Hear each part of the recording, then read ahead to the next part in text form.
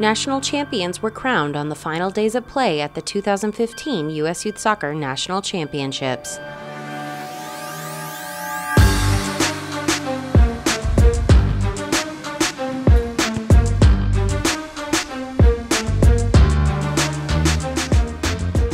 Both teams rested players in the final game of the group stage, in which Celtic won 3-0, but the full strength of each team were on display as they battled for the Under-13 National Championship title. In a game between the two highest-scoring teams in the age group, the unexpected hero would turn out to be the Celtic keeper, Grant Farley. Both teams seemed nervous at the start as neither could keep possession. Celtic seemed to settle down and aim for the long ball on the counter as Real Galaxy looked to link up with the speedy Jacob Mayer. Mayer had the two best looks on the entire game, when in the first and second half he broke through for 1v1s with Celtic's Farley.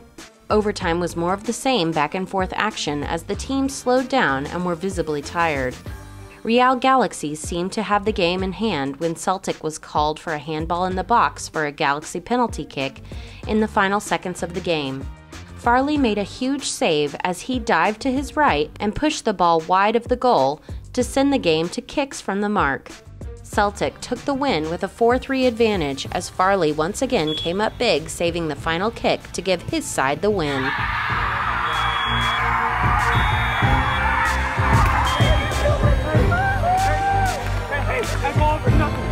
All the countless hours, that's it. That was for you. There you go, okay.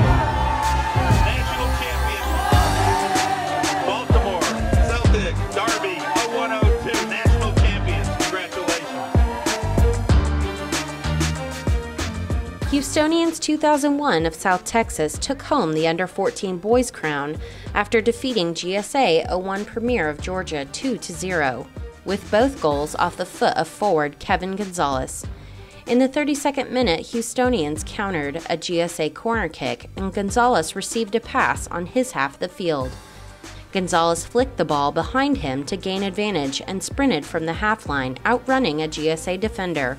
Right as he approached the box, Gonzalez shot a rocket to the left upper 90, and the unstoppable shot put Houstonians in the lead.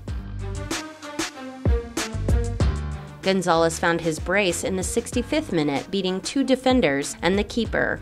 Houstonians earned 3 ties during group play, won a penalty kick shootout to advance to semis, and won 2-1 in semifinals and 2-0 in the final to earn the Under-14 Boys National Championship. These kids mean everything to me. They understand that their success in life, their success of our community, okay, has nothing to do with soccer. Soccer is a vehicle for the doors that we want to open for these young men, okay? It's a certain type of modeled behavior that we expect from them for them to do great things. So we expect these guys to be doctors, accountants, lawyers, start businesses. But it starts with that same discipline that it takes and the same sacrifice to be a national champion. South Texas, Houstonians 2001. Congratulations, boys. Sporting KC Academy of Kansas finished their tournament with 5 straight wins to claim the Under-15 Boys National Championship. Sporting's 3-1 final win came against Fuster FC of Maryland in the National Championship final. Sporting started off the scoring in the 22nd minute when Roman Knox found U.S. Under-14 national team player Cameron Duke with a pass. Duke got around his defender and slotted the ball past the Fuster FC keeper for the 1-0 lead. Fuster's Thomas Sidlick evened the scoreline early in the second half when he picked up a poor clearance and then beat the keeper near post. Sporting answered immediately when Abdou Kakia received a pass at the top of the box from a teammate. Kakia turned, beat his defender, and expertly placed a low shot back post for a 2-1 advantage, with what would end up being the game winner. Sporting's Jacob Hall scored a late goal and added time to seal the win. With the 3-1 win, Sporting KC Academy are the new Under-15 Boys U.S. Youth Soccer National Champions and the first boys team from Kansas to claim the title.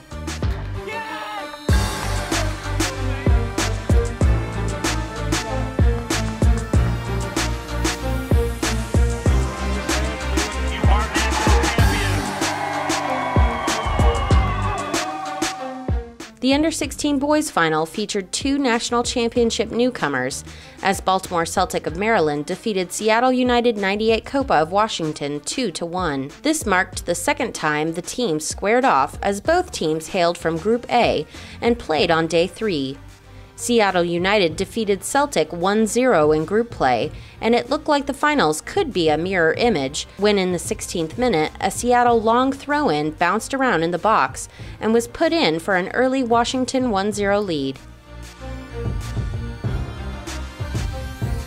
Celtic responded in the 57th minute when Nicholas Brown found himself alone on the end of a through ball and beat the keeper on far post for the 1-1 tie.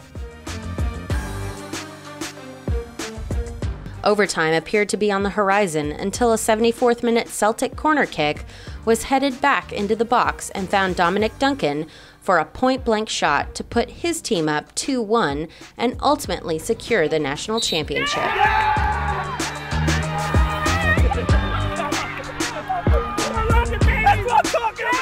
Yeah, there's nothing like winning a national championship. Our staff's been fortunate to be in a lot of these over the last decade or so, and it never changes. Moments like this can't quite put into proper words, but just the excitement you see on the face, and even the guys who aren't eligible anymore, the 17s who were knocked out in the semifinals, to have them here and cheering on their group and storming the field, and just as happy for their brothers as they are for themselves when they won a championship, it makes me speechless.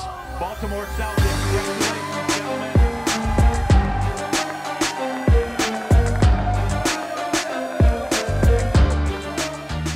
After falling behind early, Chicago Magic PSG Pre-Academy of Illinois stormed back for a 4-1 win over Arlington Impact Red of Virginia in the Under-17 Boys National Championship Final. Arlington took a 1-0 lead in the 8th minute when Brandon Orozco timed his run behind the Chicago back line and sent a right-footed strike just inside far post. Chicago Magic tied the game and subsequently took the lead on two well-taken free kicks by Aaron Ebolowa.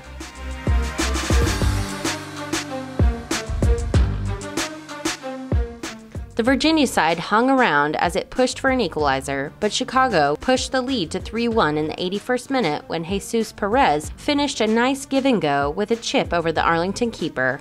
Michael Gallo added a stoppage-time insurance goal to cap Chicago's 4-1 victory that gave the club its first national title in 12 years.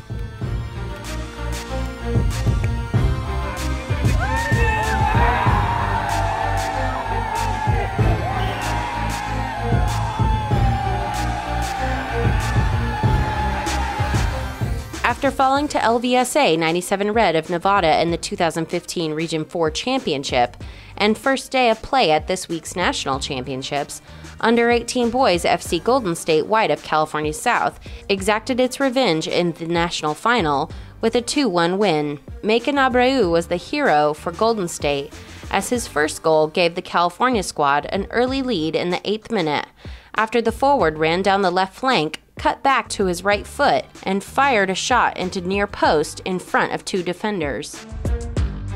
It was Abreu again scoring for Golden State in the 50th minute when his first shot was blocked by the LVSA goalkeeper, only for a favorable rebound to come right back. Abreu wouldn't miss a second time as his shot found the back of the net to put his side up 2-0.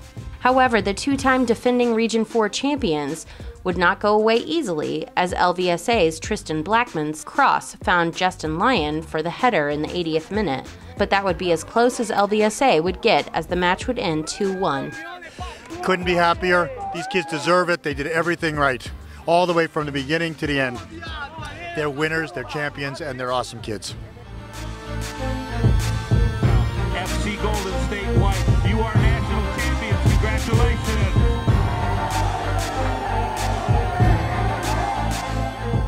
For the first time in 56 years, a New York team claimed the James P. McGuire Cup as Massapequa Arsenal of Eastern New York defeated St. Louis Scott Gallagher of Missouri 3-1 in the Under-19 boys final. Arsenal put the pressure on from the opening whistle and secured a lead just 3 minutes into the game. The St. Louis keeper got his hands on a low drive through traffic, but Arsenal's Michael Farrisay was in the right spot and hit home the rebound to put his side in front. Massapequa threatened with a couple of dangerous free kicks shortly after, but St. Louis fended them off and play evened out. Shortly after halftime, Scott Gallagher netted an emphatic equalizer when Stephen May hit a volley from well outside the box that flew inside the left post. Arsenal earned a chance to regain the lead in the 67th minute when it drew a penalty, and Nicholas Sestaro converted his kick from the spot to put the Eastern New York side back on top. Brendan Gallivan extended the lead to 3-1 with another penalty kick, and Arsenal held off a late push by St. Louis to take the 3-1 victory and claim the Maguire Cup. Coming from Long Island, we could have never imagined competing on a national stage like this. I mean, we were just friends since we were 8, 9 years old, and we just started kicking the ball around one day, and we were like, wow, we're actually pretty good. Started playing together. I mean, I've played with some of these kids since I was 6, 7 years old, and just being able to lift up the trophy with them, some of these kids I consider my brothers. It's my family away from my family. It's an unreal experience.